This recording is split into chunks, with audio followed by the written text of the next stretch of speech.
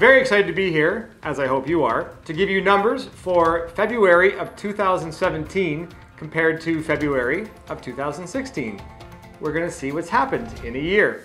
So let's have a look. Average price, February 2017, $642,000.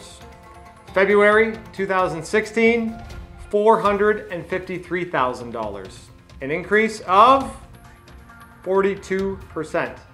Fairly substantial once again. New listings, 74 new listings in 2017, February, and 57 in the same month last year. Up 30%, so 30% more listings.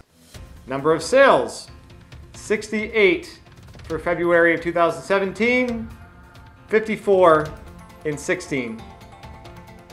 26% increase, so pretty close to the same increase as new listings. So they're kind of leveling off and staying a little closer to where they were in previous months.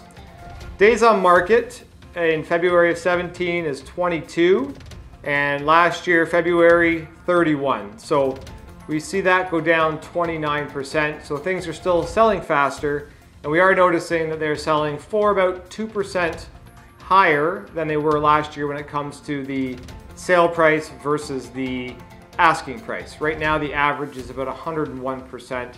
Last year was 98%.